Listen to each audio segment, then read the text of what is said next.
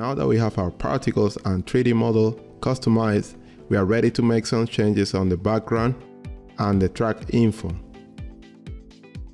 We can make some changes to the background. To do this, go to the background control layer on the main comp.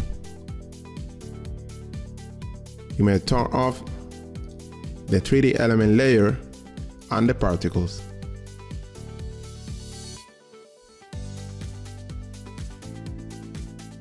Go to the background control layer and choose between the two types of particle backgrounds.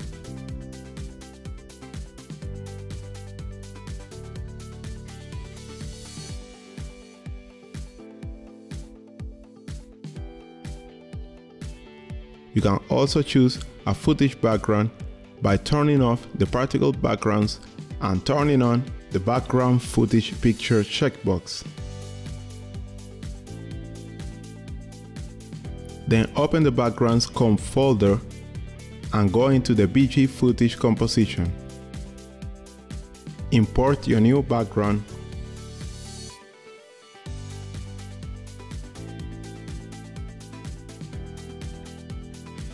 And by holding Alt, select your background and replace it with the footage inside the composition. Adjust your background and then go to the main comp. As you can see, you have your new background. We also have controls like mirror, blur, and opacity for this background.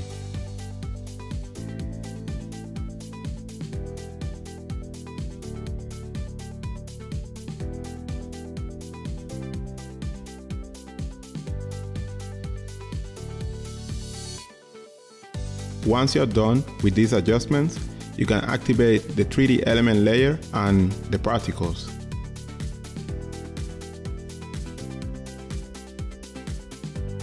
Go to the track and info setting layer, control, and as you can see, we have different settings to control it.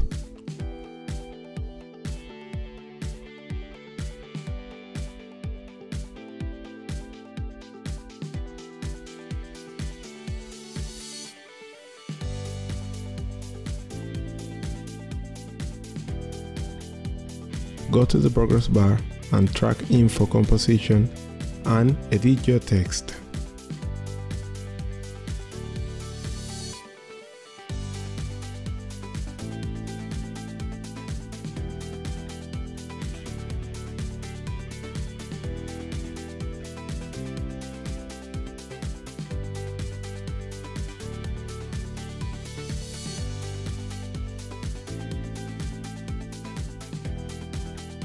Go back to the main comp and turn on your element 3D layer and the particles.